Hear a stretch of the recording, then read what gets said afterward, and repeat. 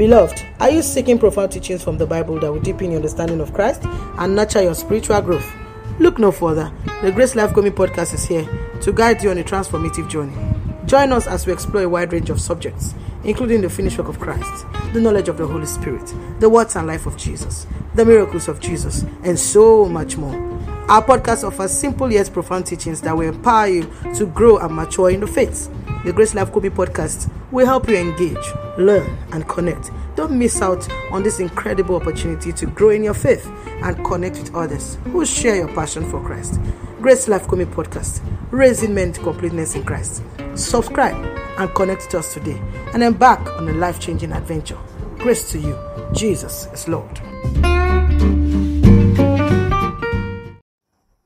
Beloved, we are glad to have you listening again to simple yet profound teachings from God's Word. Sit back and be blessed throughout this session. God bless you. Abba, Father, we bless and appreciate you. We give you glory and praise. We give you honor and thanksgiving. We say, hallowed be your name forever in the name of Jesus. Sweet Holy Spirit, we reverence you, Jesus. We glorify you. We thank you, Lord, for another time of fellowship in your presence. We ask, Holy Spirit, that you teach us, grant us understanding from the word today, that we may live to your glory and praise forever in Jesus' name. Amen and amen. Praise God forevermore. Hallelujah to Jesus. We give God thanks and praise for another privilege of fellowship in his presence. To Jesus alone be all the glory and praise forevermore. Amen and amen. Praise God forevermore. We want to welcome all our listeners from all over the nations of the earth. The good Lord bless you in the name of Jesus. Amen. This is Miracles of Jesus. And we thank the Lord for what he has been teaching us and how we have been learning and growing. Once again, we want to say big bless you to all our media evangelists for the great work you do, sharing on all the platforms you do share. The Lord bless you richly in Jesus' name. And also, we want to let you know that our feedback channel is Chimdi OHAHUNA ministry@gmail.com. We'd like to hear from you, and you'll be sure that we'll revert. Amen to Jesus. Amen. Also, we'd like to encourage you to subscribe to Grace Life Komi on Spotify and on YouTube. Praise God forevermore. And also, you can feed us back as to which platform you are using to listen to these teachings. These teachings are on almost all the podcast platforms all over the nations of the earth. And we receive information from them once in a while. Praise God forevermore. So we also like to know what platform you are using. Amen to Jesus. We majorly use Spotify. That's our major host. Praise God forevermore. And then YouTube came up. Amen. But there are others that take these teachings and air them. So we'd like to know what platform you are listening from. And we'll be glad to also communicate back to you. Praise the Lord forevermore. Hallelujah. Our giving channels will be announced to you at the end of this teaching by the announcer. And also you can go to Grace Life Komi on Spotify and you see our giving channels. Send a love gift and you're always blessed as usual in Jesus' name. Amen to Jesus. All right, we're still on the fourth miracle of Jesus. Praise God forevermore. And we're going a little further today. Amen to Jesus. We've been draining the juice in this miracle and we've been learning a lot. No miracle has taken us this long, feeding of 5,000. I never need to take this long. Amen to Jesus. But we have to keep going as the Lord is leading us and keep getting all the Lord has for us. We also want to let you know that our first volume of Miracles of Jesus workbook is going to be out anytime soon. Praise God forevermore. So please do well to make your purchases on Amazon. Amen to Jesus. All the notes, basically, they are in the workbook, but you also have to go to the teachings on the podcast because it will help you just, work hand in hand with the notes. Praise God forevermore. But at least you have some good quantity of the notes in the workbook, and also you can use it to teach for those of us who are Bible teachers, for those of us who are trying to disciple people in the things of Christ, in the way of Christ, and in the principle and doctrines of Christ. You can use these manuals. They will help you a great deal. When we did the manual on I Want to Know the Holy Spirit, the first workbook, Amen to Jesus, which is over 500 pages, one of my mentees told me till date he still refers to that manual, to that workbook, to, mentor his mentees. Praise God forevermore. So these are great resources that are going to help you. Amen to Jesus. The Lord is going to be helping us to release these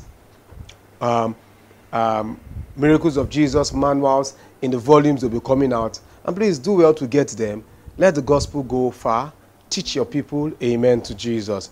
Praise God forevermore. Hallelujah. Today we're going to be continuing and we're looking at, so the men sat down. So the men sat down. Amen to Jesus. John chapter 6 verse 10. Same John chapter 6 verse 10. Says, and Jesus said, make the men sit down. Now there was much grass in the place. So the men sat down. In number about 5,000. Holy Spirit, grant us revelation into your word today in Jesus' name. Amen and amen. In our previous study, we learned that the men were instructed to sit, although they had not seen the food they were to eat. Amen to Jesus. They were instructed, they were given an instruction that basically on the normal everyday operation, it would be very difficult to obey such instruction. Praise the Lord forevermore. Now this was an instruction to sit and see. Amen to Jesus. So it was an instruction of faith. And basically as we walk with the Lord, we're going to be receiving these instructions as we go in our journey with the Lord. Instructions of faith. Sit and see. Not see to sit, but sit to see. Amen to Jesus. It's one of the most difficult instructions to obey as you go on in your walk with the Lord. When you have not seen anything, why should you be sitting down? Sit to see sit and see is a very challenging instruction. Amen to Jesus. On a larger scale, a lot of Christians do not obey these instructions. They like to see before they sit. Amen to Jesus. Even most people that claim to operate in faith, they actually see before they sit. Amen to Jesus. And that's the reason why taking some steps of faith becomes challenging to them, because they want to see before they sit. But the instruction here is sit in order for you to what? To see. So until we sit in obedience to the commands of God, we cannot see the miracle he wants to do for us. Until we sit in obedience to divine instructions, to divine orders, to divine commands, we can never see the miracle that God wants to do for us. And let's tell ourselves the truth. No matter how much we try to paint, the fact that, God is on the supply, which I agree, praise God forevermore. God is always on the supply. Amen to Jesus. But supplies still have demands attached to them. A supply chain without a demand chain will bring an imbalanced economy.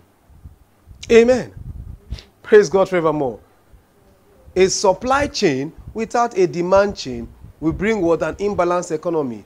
In economics, then we have what you call the supply curve and the demand what? Curve. If you have only supply and you don't have demand, are we together?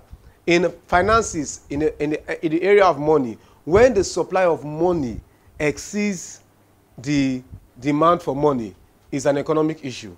Is that not so? Praise God forevermore. And when the demand for money exceeds the supply for money, is also what? An economic issue. For the economy to be balanced, demand must equal what? Supply. Praise God forevermore. And so, we know that God is on the supplying end. He's always supplying. But God still demands of us. Are we together? Because supply without demand will bring issues. It will produce irresponsible Christianity. Are we together? It will produce and faith is a demand made by God from us, which he enabled us to also meet. Are you getting what I'm saying? So he uses his own faith to demand us to operate in his own faith. So is that actually a demand? Are you getting what I'm saying? So God will always place some demands on us, which could be instructions. Are you getting what I'm saying? Which could be commands, but we have the responsibility to do what? To meet these demands. Why? Because without us doing that, we cannot come into partnership with God. And when there is no partnership with God, we would allow God to keep doing what he has to do, and we cannot enjoy what God has done for us. So if we must enjoy what God has done for us, then we of necessity have to what? Meet up with the demands that are laid on us. Apostle Paul said it like this: necessity is laid on me. Woe am I if I preach not the gospel. That basically means a demand has been laid on me. Praise God forevermore. So life must operate on the operations of what? Supply and demand. The life of faith is a demand that God places on us, which he has given us the ability to fulfill, to meet that demand. We don't even meet it with our own power. We meet it his own power. It's his own faith we use to meet the demand of faith. So why then do we not meet this demand? Praise God forevermore. Hallelujah to Jesus. Now, so it's very important. It's very important. Amen to Jesus. It's very important. Very important.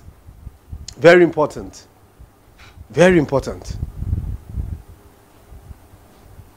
Very important that we meet this demand. Praise the Lord. And this is what this journey of our Christian life is all about. The just shall live by faith. It's by using God's faith continuously. Using his faith to reciprocate his love back to him. Using his faith to reciprocate his love back to humanity. Using his faith to make his desires come to pass here on earth. That's all we are living here. That's the life we are living here. Praise God forevermore. He's just using his faith to establish his kingdom here on earth. Amen to Jesus. Now in this study, we'll focus on the response of the men to the instruction of Jesus. Jesus gave an instruction. Tell the men to sit down. And now the men responded. The actual fact is that in life, you must respond. Either you respond with a yes or you respond with a no. There's nothing called maybe in life. You don't sit on the fence in life. I get what I'm saying? Indecision is a decision. That's the truth. Indecision is a decision. So when you say, I've not decided, you actually decided. Praise God forevermore. You decided not to decide. And your deciding not to decide means you've not made a decision. That means you've said a no. Simple. Are we together? So in life, we are always making decisions. Every day, every time, every second, we are making decisions. Amen. And we are responding or reacting. Amen to Jesus. Now, this man would have reacted by saying, what is the matter? We have been listening from morning to night, and you are telling us to sit down. Where is the food they want to give us to eat? We are tired, though. We want to go look for food to eat. That would have been a reaction. Are we together? Praise God.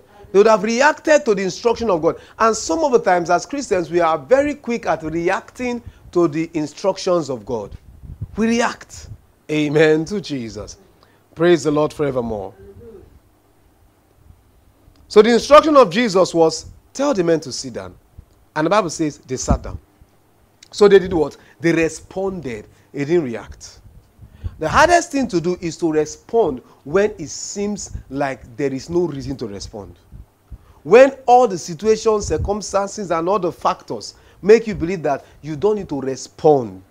Are we together? Especially when it looks like what God is telling you to do, it doesn't look like there'll be a future in it. It doesn't look like there'll be a solution to the problem. Responding at that point becomes very difficult. But every time God gives an instruction and we give a positive return to it, we have responded in faith. Are we together? We have responded in faith. Now, this response of these men was an act of what? Obedience. So these men obeyed irrespective of their tired and fainting bodies, irrespective of their innate natural desire and abilities to provide for themselves, and irrespective of absence of visible food sufficient to feed them. So they had to negate three major and cogent factors to respond to Jesus. And if we must respond in faith, we would always have to negate these factors. Are we together? To respond in faith. That's why the walk of faith is not a natural walk. It's not a human walk. I get what I'm saying? It's not a walk based on our abilities. It is God's work. Are we together? So when the Bible says the just shall live by his faith, it's actually saying the just shall live the life of God. That's all. Because you have to negate these three factors for you to operate in obedience. I get what I'm saying? These three factors must be negated in order for you to operate in obedience. If you don't negate them, you cannot operate in faith. Because God called the things that be not as though they were. Now, so how can you begin to operate in a physically irrational manner? And you call that faith? Are we together? The thing is not existing, and it says it's already existing. I don't understand. It is not existing, But you are saying it's already existing. How can you rationalize that? Faith is not rational to the natural man. It is God's way of approaching issues. That's faith. It's God's way of approaching issues. And for the natural man, it is never rational. So it will negate reason. Are we together? Praise God forevermore. What the natural man believes is when you see the facts, move by the fact. But what faith does is when you see the fact, move by God's stance. It's as simple as that.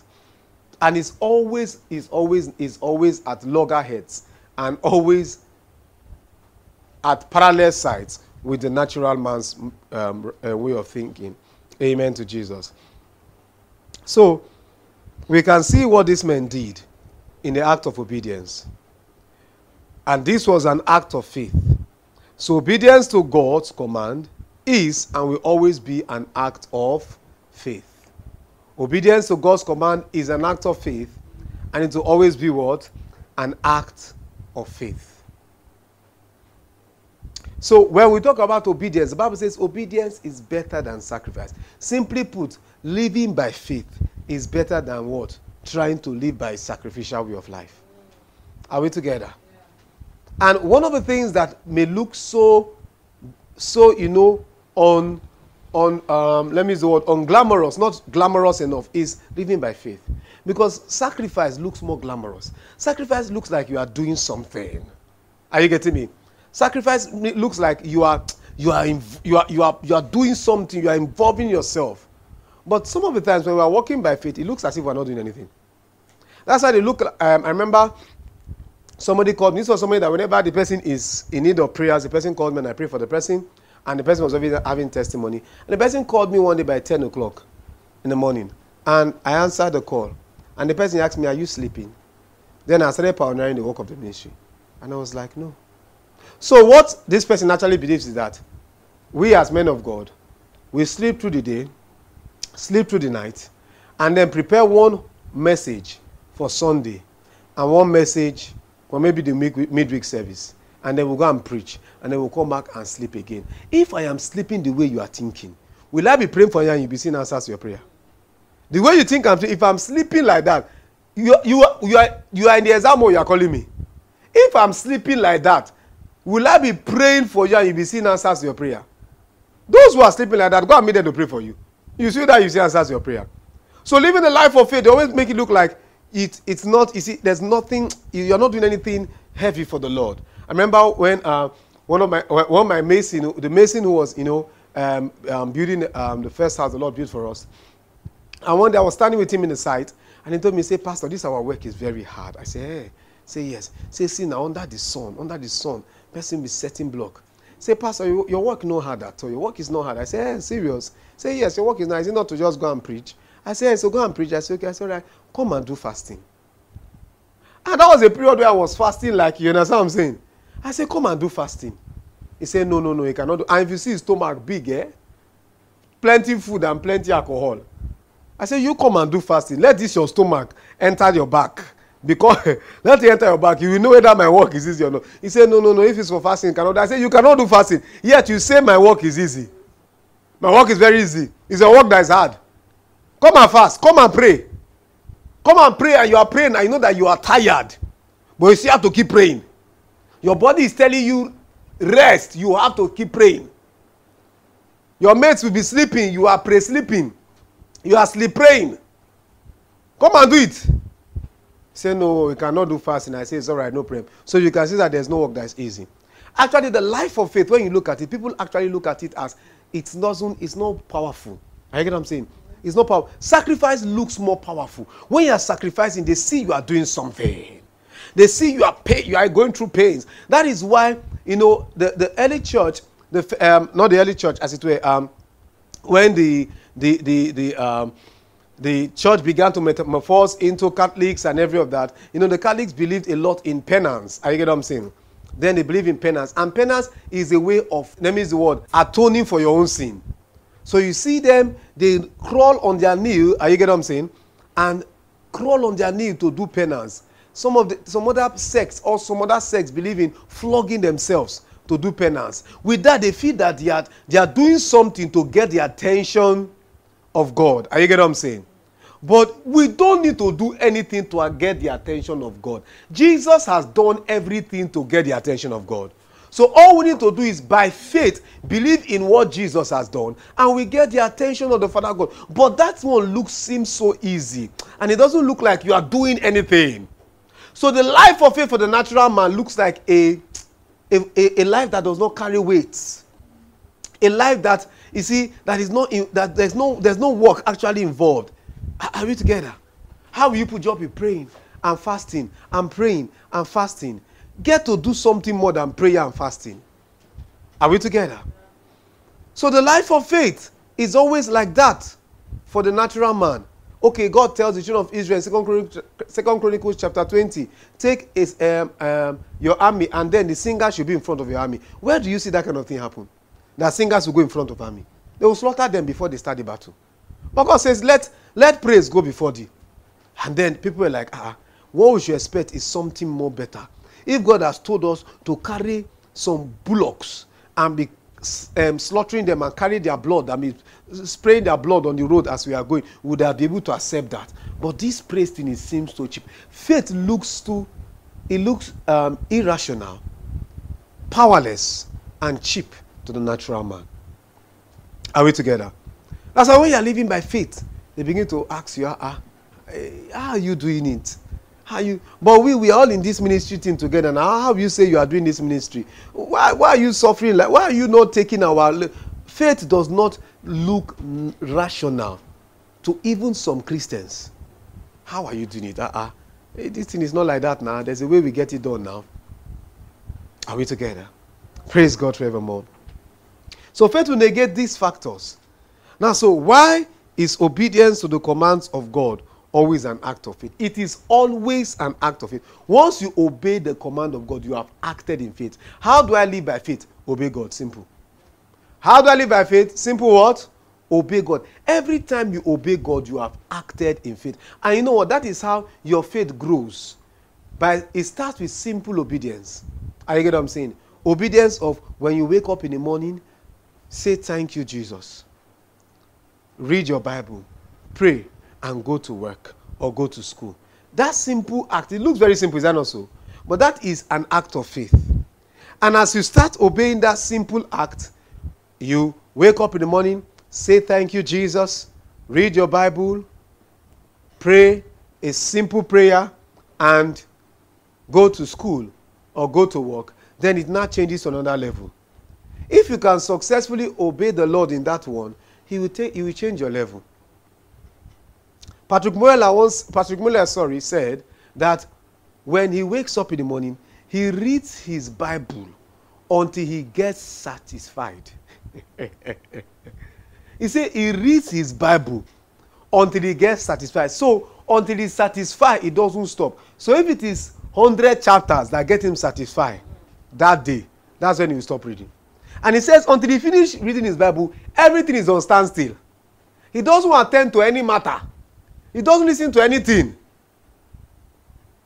Whether the children in the orphanage have eaten or not is not his business until he finished reading his Bible. So Bible first was his ideology. And he said when he gets satisfied, then he's full and then he can face the day. He said, but if he has not read his Bible, he knows that he's not ready to face the day. He is not full. So he said one day he met a businessman.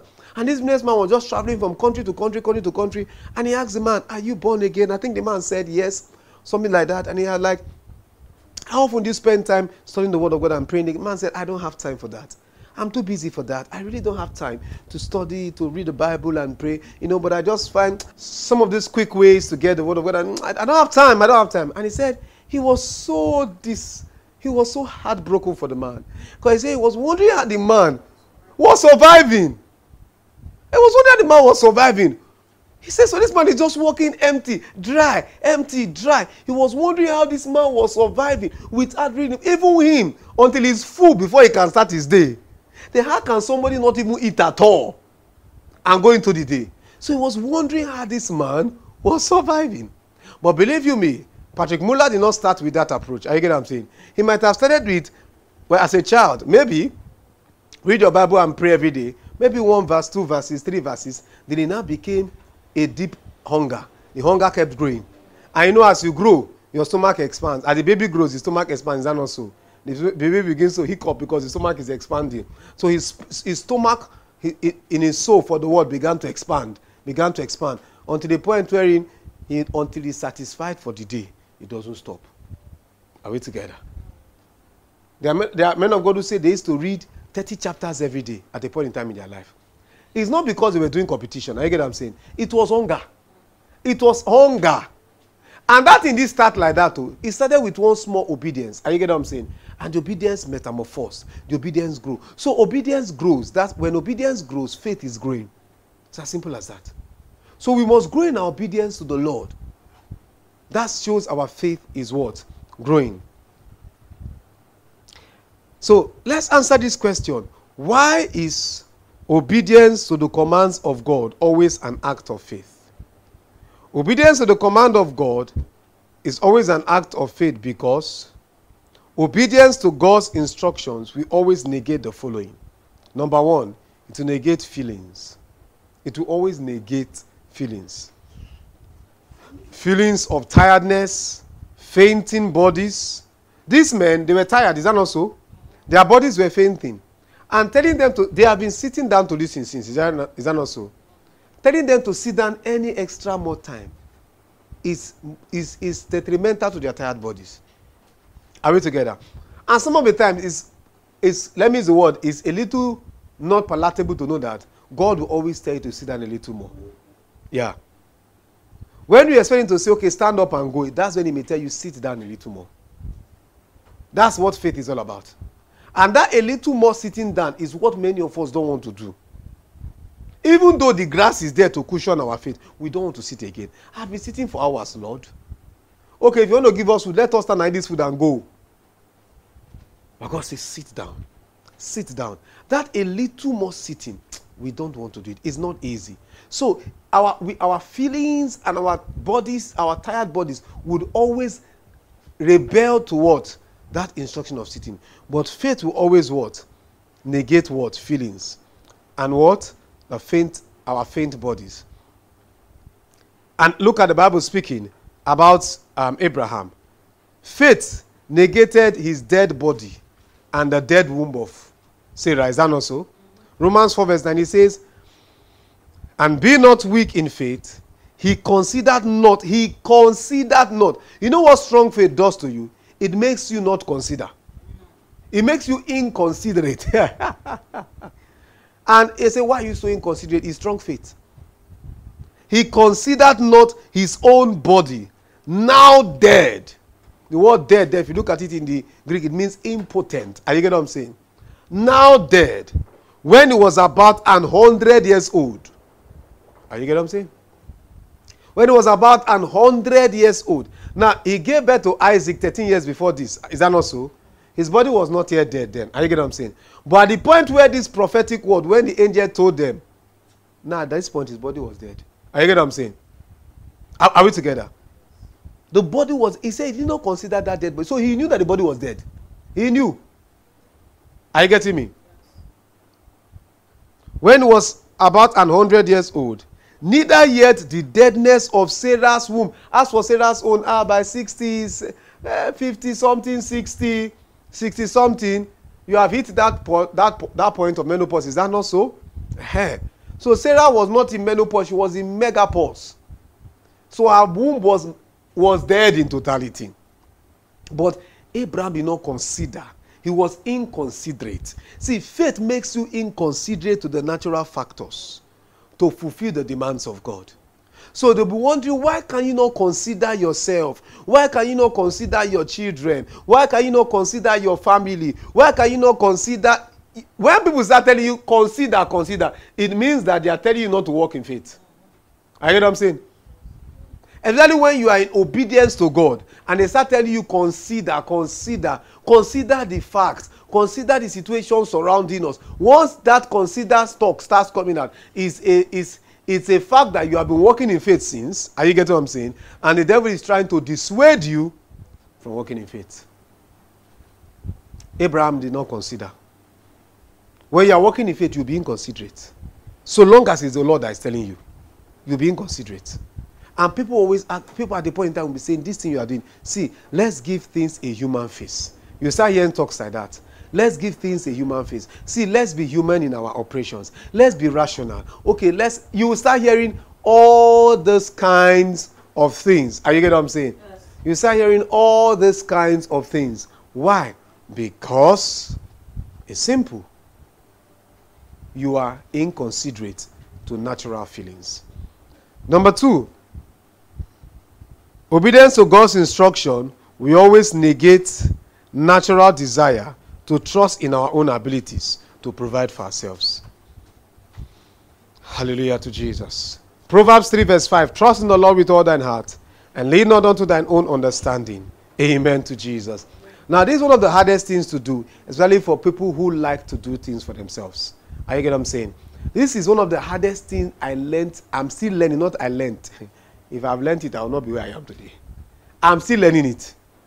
Are you getting what I'm saying? One of the hardest things for me to still keep learning. Because naturally, I like to do things for myself. I like people to give to me, but I don't like people to give to me. Are you getting what I'm saying? I like to earn everything. I like people to give to me, but I like to earn everything. I like to earn everything. I want to earn it. I want it to be the fruit of my labor. I don't like when it has to just come on, without me working. Are you getting what I'm saying? I like you to teach me how to fish. I don't like you to give me fishes. It's my natural person. Are we together? I like to earn things. I've been working with the Lord. I've started learning to, allow people to give to you. But also, if you are giving to me, you must give to me in honor. Not in disdain. And if you do that, you'll see something that you're not expecting. Because I'm a natural earner. I like to earn. Amen to Jesus. I trust in my planning ability. I trust in my working ability. I trust in every of those things. I had learned to trust in them. But I journeyed with the Lord in faith to learn how to trust in the Lord. Not in all those things. It's good. I still work. Are you get what I'm saying? I still love to earn. But above all, I'm learning to trust in the Lord more. Amen to Jesus. Amen. And then number 3, it negates the rational and natural desire to always see before we leap. That desire to always see before we leap, to always see before we act, faith always negates it. Are we together? Faith will always negate that desire. Because it's a natural, inherent desire in every human to always see before you act, to always see before you leap. Amen to Jesus. We've been told, see before you leap. Don't just leap like that. See before you leap. But faith negates that. Are you getting what I'm saying? So long as God has told you leap, you can leap. Amen. Go to the children of Israel. God told Moses, tell the children of Israel to do what? To move forward. How would they be moving forward? Have they seen that the Red Sea has been parted? Are you getting what I'm saying? But say, tell them to move forward. Are we together? And he stretched forth his rod. And through the night, God was parting the Red Sea. But they were already moving while God was parting the Red Sea. Are you getting what I'm saying?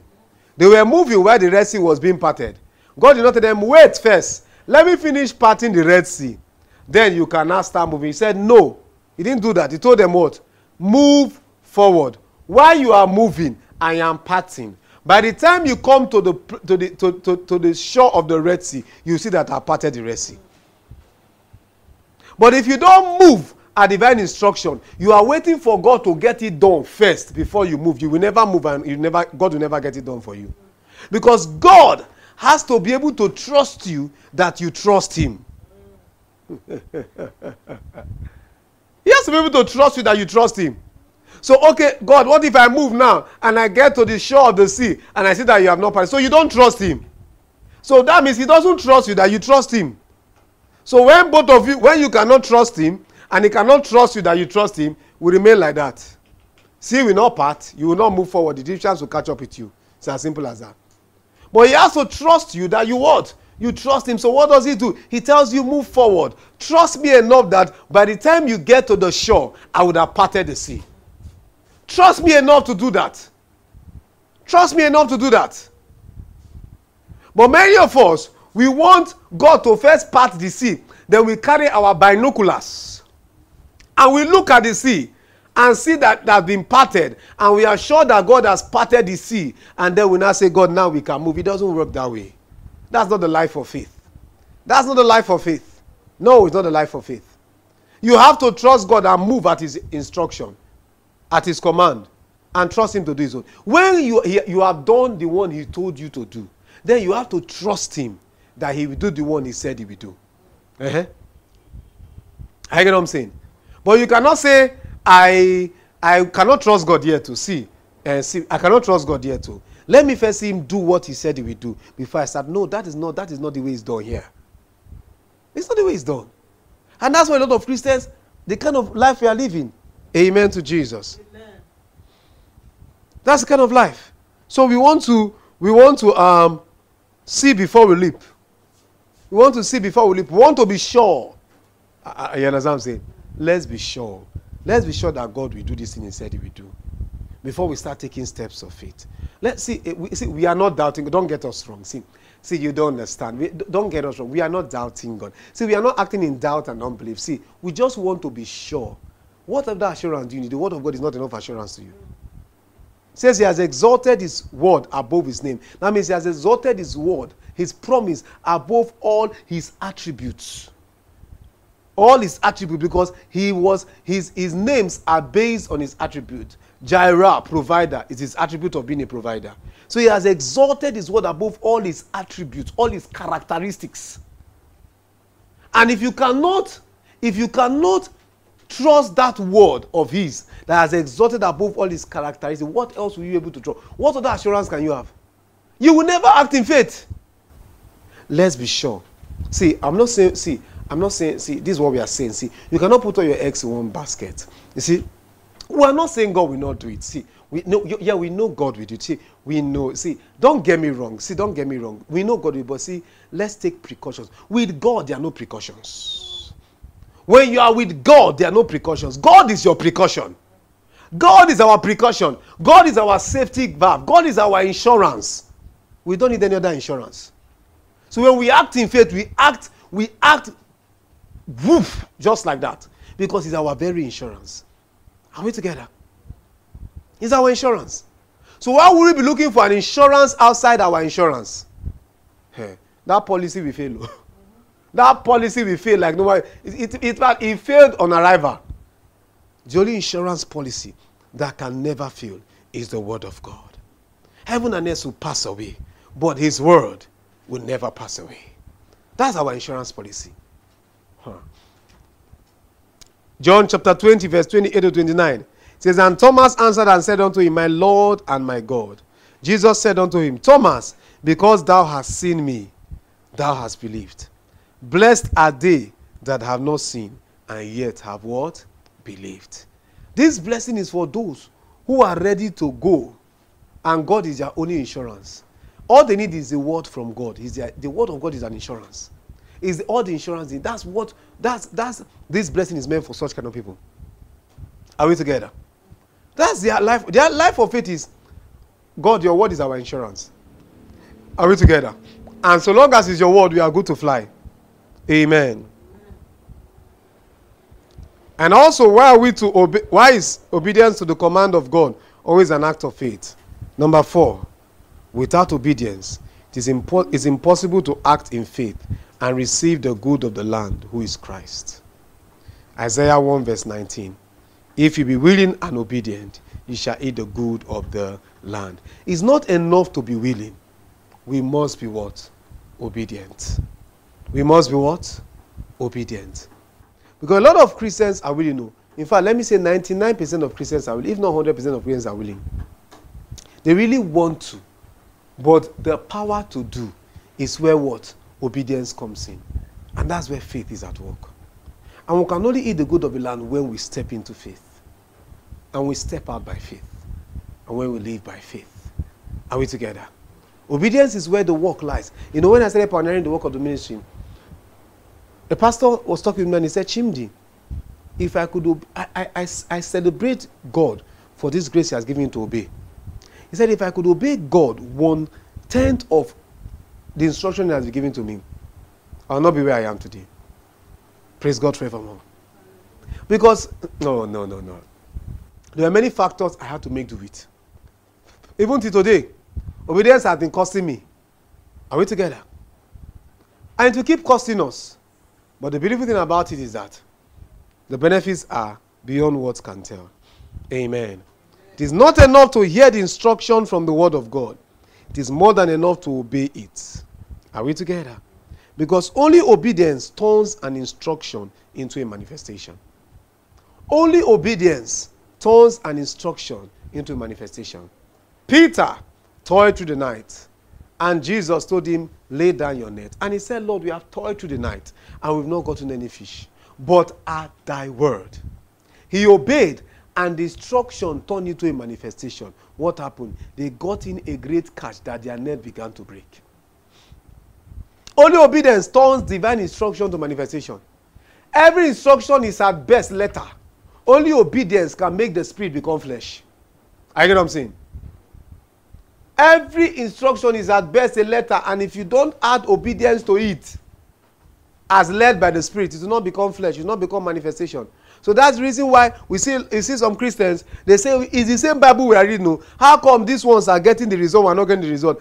Sir, the question is, how are you obeying? Are you getting me? You are complaining that some are getting result. See, in this generation where they are trying to play down on obedience to divine instruction, I think our generation should wake up. This slumber is a bad one. You see, somebody told you that the Lord gave him a covenant, and you come with your, what they call it, with your biblical exegesis, which I am not fighting, and you say, no man can have covenant with God, it's only God that have covenant with man. The actual fact is that for God to have covenant with man, man must be in covenant with him. It's simple. The covenant is not called between God and himself. I get what I'm saying? It's called between God and man. The Old Testament was a covenant God called between himself and the children of Israel. Did God call it between him and himself? If it's a covenant between God and himself, then the man is not involved.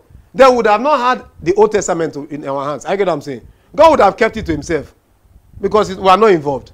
Are we together?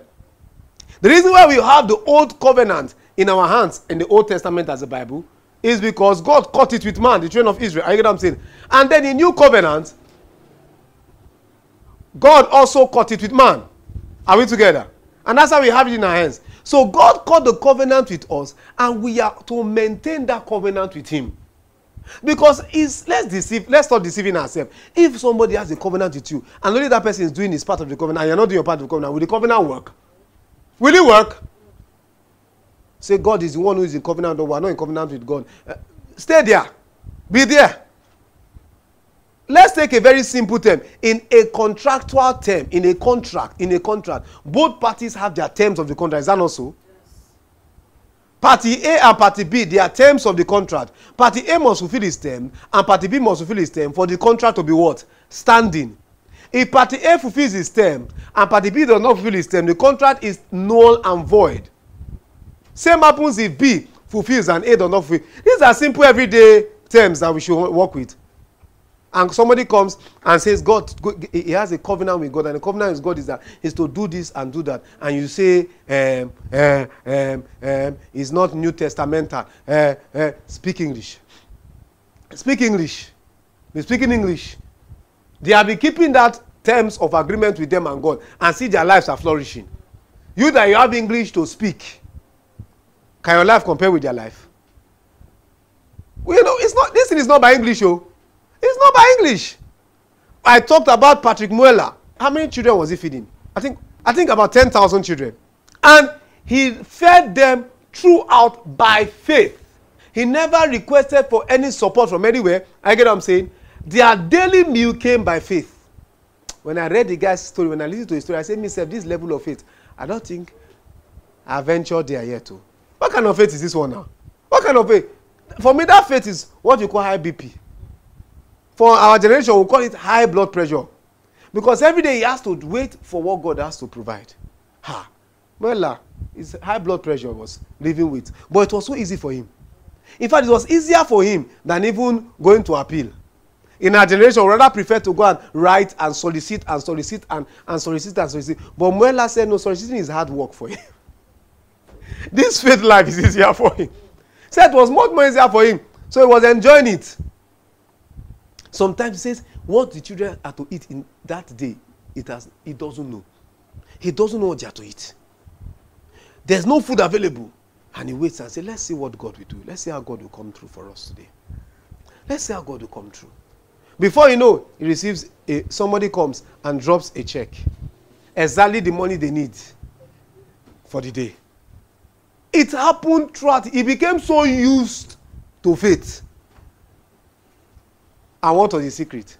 Read Bible till your spirit is full, till your soul is full, till you are full. He didn't come out and say, that is my covenant, that's my secret, but that's actually a covenant now. That's an agreement between him and God. Read it till your soul is full, till you are full, and then you start your day. If it's our generation now, they'll say, see, don't be legalistic. Don't be legalistic. Don't impose burdens on the children of God. Don't impose, see, you can read it as you want. You read it as you want. Can you? His faith will become high blood pressure for you. Now, you know that if in our time, they'll tell us that kind of faith cannot work again. No? They say, why you have to be employing that kind of faith? See, you can apply to NGOs. They are there to support you. But these men live by this thing. Has the God they are serving changed? They had agreements with God. Are we together? They had agreements with God. They had agreements with God. They were not just reading, but they were obedient to the agreements with the Lord. You get what I'm saying? And it worked for them. It worked for them. It worked for them. Why should our generation now try to play down on all these practices? Amen. Why should they play down on all these practices? You know, it reminds me I remember when I was working in an organization and I was preparing for an exam, and I'll read through the night and I'll go to work, and it's not easy. You sleep off now. I was in a client's office and I was sleeping off. And the client came and saw me sleeping off. And the client was angry. And how will I tell my boss that I'm preparing for exam? And he reported to my boss. And when my boss summoned me, to my boss, I'm sorry, it's actually, I'm reading for exam. You are a professional now. I'm reading for the professional exam. My boss didn't want to listen to me. He said, in fact, I was in national service. In fact, he will report me back to the government. Or in fact, he will sack me. And made so many talk, said so many things. After I finished speaking, I didn't talk. I went back home. When I went back home, I arranged both my boss and the client in a place of prayer. I get what I'm saying?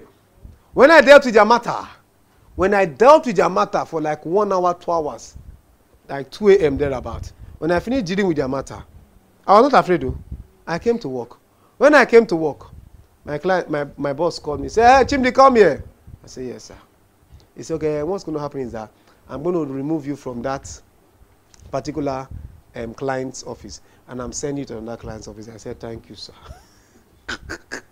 You don't know what I've done to you at night. I get what I'm saying?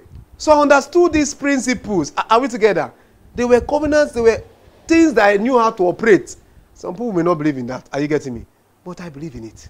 I knew how to work it out. Amen to Jesus. So you must not just only be willing, you must be obedient. There are terms of agreements we have with the Lord. And everybody, as you walk with the Lord, you're going to have terms of agreements. Are we together? And if you try to go contrary to those terms, it will still break your leg. Kenneth Copeland wrote his covenant with God. He will not ask anybody to meet his need. He will not ask anybody for where to preach and every of that. And I took the thing and I took it also. I said, I will work with it. Actually, asking people to preach is not working for me. Is it working? It's not working. It's not working. I tried to negate it. It didn't work. It doesn't work for. It's not working for me. Are we together? He wrote those things, and that was what worked for him. I put them. I said, okay, I will try them too.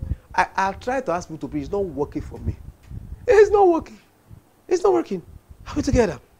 So that means that term of agreement he had with the Lord is also applicable to me. So you must be obedient to some terms. Many men of God will not tell you their terms they have with the Lord. I get what I'm saying? Christians who have a good relation with the Lord will not tell you the terms they have with the Lord. I heard of one that is called BBB, Bible before brushing. Some call it Bible before breakfast. That means they must read the Bible before they brush their mouth. in the morning, they must read the Bible before they take breakfast. Now, some of those things you say they are legalistic. Why are you imposing burdens on the children of God? But it's all those small, small obedience that will grow into big obedience. And then you become a man of great faith. They say he's a man of great faith. No, check it out. It was one small obedience that he built on. It's not enough to be willing. We must be what? We must be obedient. Amen to Jesus. So it's not enough to hear the instruction from the word of God. It is more than enough to obey it. Because only obedience turns an instruction into what? A manifestation. Until the word of God is obeyed, thus mixed with faith, it cannot be made flesh in the affairs of men and profit them. Until the word of God is mixed with faith, via obedience, it cannot be made flesh in the affairs of men, and so it cannot profit men. Obedience is the act of mixing the word of God with faith. Obedience is what? The act of mixing the word of God with faith. So you take the word of God, when you obey it, you have actually mixed it with faith. And when the word of God is mixed with faith, the end result is called profit. Hebrews 4 verse 2. For unto us was the gospel preached, as well as unto them. But the word preached did not profit them, not be mixed with faith in them that heard it. So when the word of God is not mixed with faith in the heart of hearers, it does not profit them. Are you get what I'm saying? It may even bring them into losses if they are not careful. Are you get what I'm saying? But when we mix the word of God with faith, it always gives us what? Profit. So when Christians want to profit from the word of God, we mix it with faith. Obedience is mixing the word of God with faith. Jumping at divine instruction. I get what I'm saying? Jumping at it, even when it's not rational, when it doesn't make sense from the human standpoint. Hallelujah to Jesus. So basically, faith from the human standpoint is throwing caution into the wind. Hey, or is it throwing the wind into caution, whatever? But it's throwing caution into the wind, and they say, you have to be cautious. When acting in faith from the human standpoint, you may not be cautious. I get what I'm saying? But that is what God is saying you should do. Amen to Jesus. Praise God forevermore. So when these men sat, they obeyed the instruction of the Lord, thus acted in faith. Sitting is a state of rest. Thus obedience, which is an act of faith, is taking the position of rest in Christ Jesus and his finished work. What is obedience? Obedience is taking the position of rest in Christ and his finished work. So at that point, you are not trusting yourself to do it. That is why obedience is better than sacrifice. Somehow in sacrifice, there's this sense of self in it. Are you get what I'm saying? You feel something, you feel the pain when you're sacrificing. But when you're obeying, you don't feel the pain. It's Christ that feels the pain. Are you get what I'm saying? In sacrifice, you feel the pain.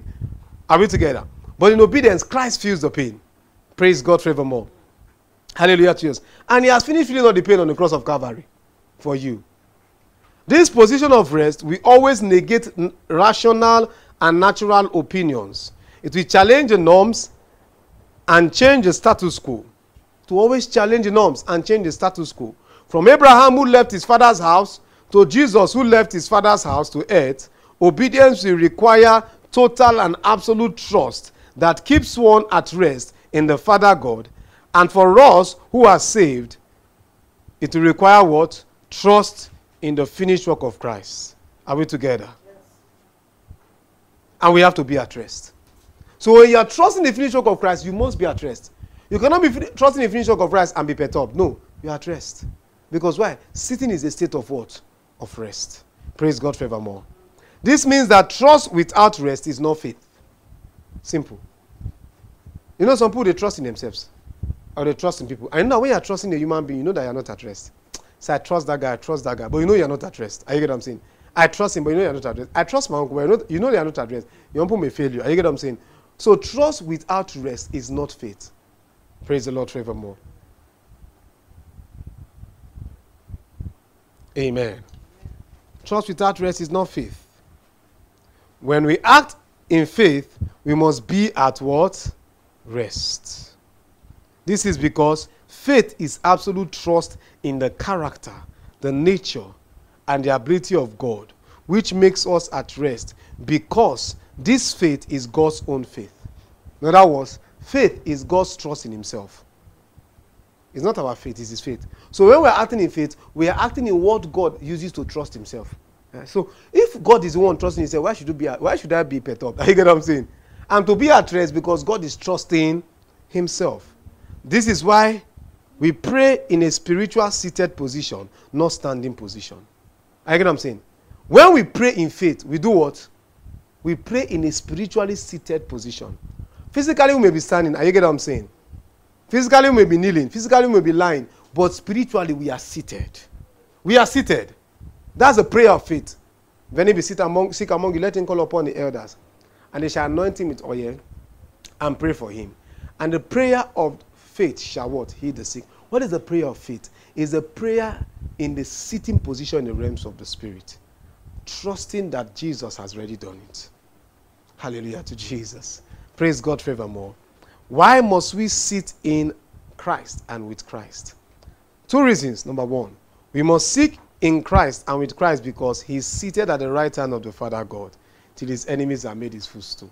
He is seated. Why should you be standing? You get what I'm saying? The Bible says we are heirs of God and joint heirs with Christ. Is that not so? So how can our elder be sitting and we be standing? Why now? Are we together? He's sitting, we have to be sitting. In fact, we have to be more seated because he's the elder one. He's the one doing all the work. Amen. Matthew 22 verse 44. The Lord said unto my Lord, sit thou at my right hand, till I make thine enemies thy footstool. Luke 20 verse 42. And David himself saith in the book of Psalms, the Lord said unto my Lord, sit thou on my right hand. Acts 2 verse 34. For David is not ascended into the heavens, but he seeth himself. The Lord said unto my Lord, sit thou on my right hand. Hebrews 1 verse 13. But to which of the angels said he at any time, sit on my right hand, until I make thine enemies thy footstool? Only Jesus, he said that to. So Jesus is seated at the right hand of the Father God, waiting for his enemies to be made what? His footstool. That's why we have to sit down too. I get what I'm saying? He's sitting, we should not be standing. Are we together? A judge will never stand, no matter the pressure. Are you getting me? No matter the pressure, no matter what is happening in the court, no matter the court is turning upside down, a judge will never stand. Jesus is the judge. Are you get what I'm saying? Are we together? And the Abba Father is called the judge of the whole earth. A judge will never stand up. Jesus is the judge at the Bema seat. Are we together? He will never stand up. Judges never stand up. Have you ever seen a judge that stand up and say, if you behave in my court? I don't like this happening in my court too. Have you seen a judge that stand up and he uses the hammer to be hitting? This is my judgment. Yes, I have judged you like this. In my judgment, I have judged. Or now I command you criminal. I have said you will go to jail. Go to jail and you stand up and he's hitting the hammer. Standing, you go to they will boggle him. Don't know that this is a mental case. It's a mental plus spiritual case. You know what I'm saying? A judge will never stand up. They are always seated. Why? Because that sitting is a state of authority. It's a state of rest. Lawyers will stand. The accused will stand. Prosecuting counsel will stand. Defending counsel will stand. Plaintiff will stand. Witness will stand, except he is sick. They can give him a seat in the witness box or his age. I get what I'm saying?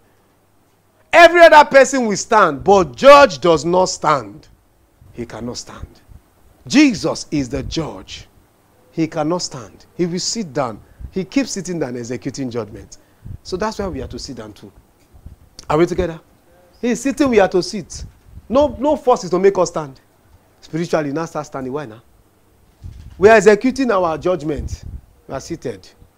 The second reason is that we must sit in and with Christ because we have been raised up together with Christ and made to sit together in heavenly places in Christ Jesus. Ephesians 2 verse 6. And has raised us up together and made us to sit together in heavenly places in Christ Jesus. So obedience is the act of sitting in Christ and with Christ. That's obedience. You are seated. When you obey, you have seated. You have sat down. You get what I'm saying? When you obey, you have sat down. But until you obey, you are still standing. That's why when you have not obeyed the instruction of the Lord, you are perturbed. You are pacing up and down. You are confused because you have not obeyed. Are you get what I'm saying? But once you obey, you have sat down. Are we together? To sit on the grass is to act in obedience to the word of God, which is faith. Thus, Rest in Christ and his finished work. Child of God, sit down. Today, wherever you're under the sound of my voice, you don't make Jesus your Lord and personal Savior, you'll be led to make that prayer. Please pray that prayer. And you are there as a child of God, and you know that you have not sat down yet. There are instructions you have not obeyed, so you have not sat down. You are asking the Lord, I receive grace to sit down. I receive grace to sit down. In every instruction you give to me, I obey. So I receive grace to sit down. Open our mouth and begin to pray. Oh, Abakori Safalata. Today, beloved, I would like to invite you to receive the Lord Jesus as your Lord and personal Savior by making this prayer of salvation along with me. Say, believing in your heart, Dear Lord Jesus, I believe that you came to this earth.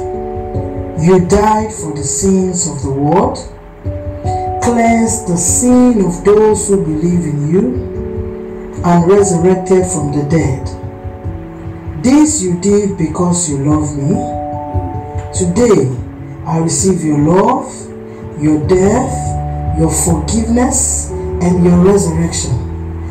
I renounce my sins today. I choose to make you the Lord of my life. Jesus, I choose to serve and follow you all the days of my life. In Jesus' mighty name, amen. Thank you, Jesus. Oh, wow. Glory be to God for making this decision. And I pray that the Lord Almighty will keep you safe and secured even to the end. In Jesus' precious name, amen. Congratulations. For your love gift of any amount to Grace Life Kami Podcast, kindly use any of our giving channels available. To give in dollars, send to account number 033-154-551-2013 with Swift code MBGHGHAC to give in CDs. You can send to Universal Merchant Bank Ghana. Account number 033-254-551-2017. Or, to give in Naira, send to EcoBank Nigeria. Account number 554-102-0592. Also, for further enquiries, you can call us on +2330 54594-7132. Or, send us an email via Chimdi OHAHUNA ministry@gmail.com. Remain ever blessed. Beloved, thanks for listening to the full teaching. We believe you have been blessed. Please send us your praise reports, send us your comments. We'd love to hear from you. Kindly tell others about Grace Life Kami podcasts. Share what God is doing in your life through these teachings. God bless you richly. Amen.